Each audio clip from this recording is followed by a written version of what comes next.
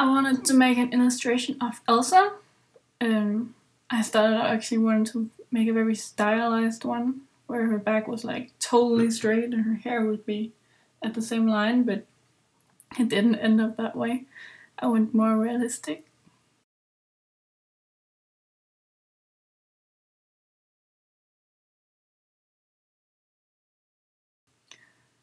And here we see correcting her face, because I wanted to be more rounded, not as straight down and up. I still went with her straight back and such, but it's not as stylized as I had in my head. I was trying the whole way, and in the end you can't even see her back, that you can't even see it. So here I wanted her to have a very evil expression, so I tilted her head down and edited her eyes so it's like more, I'm staring evil at you.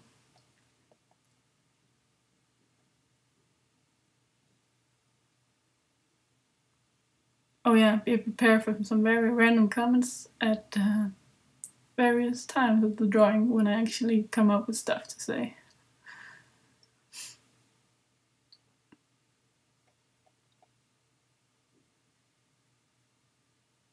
Oh yeah, you can see her braid. I started with wanting to do a braid, but then I looked at some reference where I saw it was actually just a twist. So I was like, that's easier. Yeah, let's do that. But Elsa has a braid in the movie, so I was like, don't go the easy way. So in a minute you will see me erasing the twist, and trying to do a braid thing. Here we go. Yeah. I saw some techniques where you can actually draw hearts and then correct it afterwards to make it look more like a braid.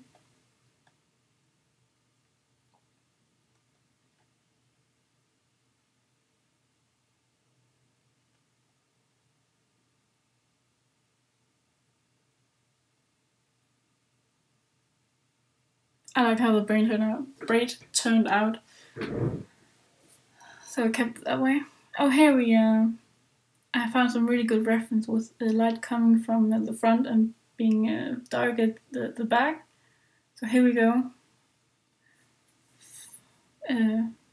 Putting in the highlights.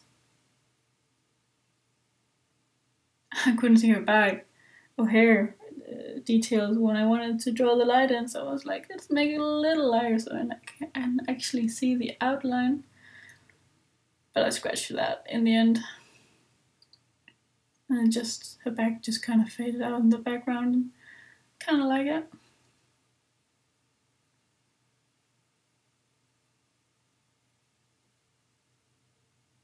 I actually think the gradient I put over helped me acquire detail very quickly.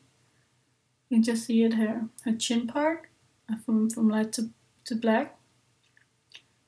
So easy.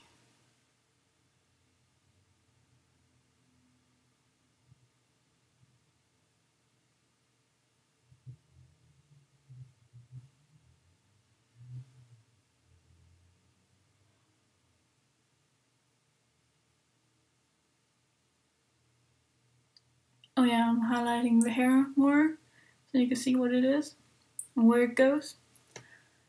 I have so much trouble getting my editing program to take the files, because the files my recorder ended up with was FLV, and it's just not very editable in the various programs. So I ended up having to convert the file, and it took ages. Oh yeah, here we are detailing the eye and putting in some shadows, making it more dramatic. I really liked how her eye turned out. Oh, color! Woo! I started out in grayscale, and I put color in. I think it's on, what is it, multiply? No, I think you can see what it says on the side. icy blue eyes. I love it.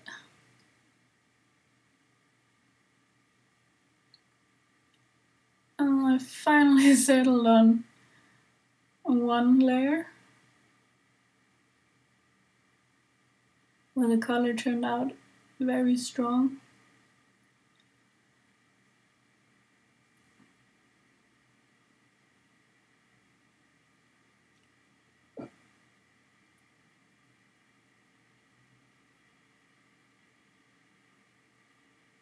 Oh yeah, whenever I have longer breaks, it's either because I took a break or I took some time to look at references and stuff.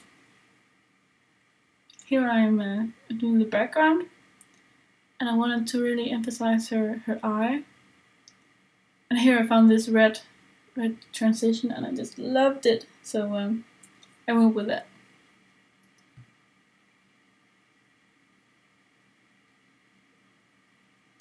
I'm flashing in some details and correcting her lip.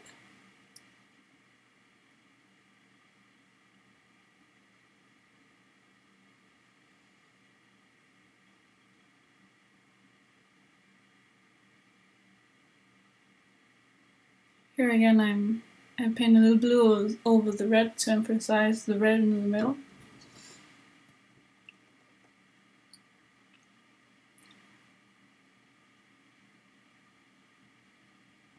Yes, I'm correcting her chin. That was like, yes, it's just what it needed. And a longer break than I thought. Yeah, I added the snow. And I wanted to like make some motion in it, so I took some blur. It was motion blur, and then like stretched it a bit.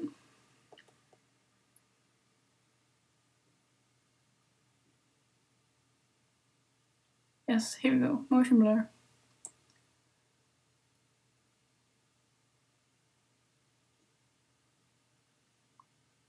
This is something I do often actually.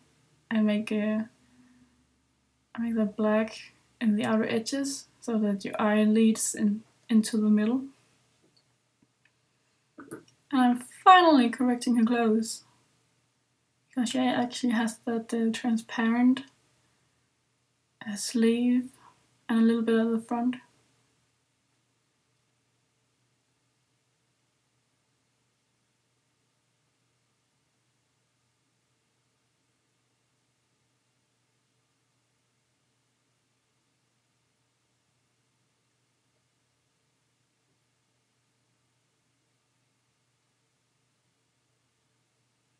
Oh yeah, I tried to erase some of the green undertones. I didn't really think that looked that great.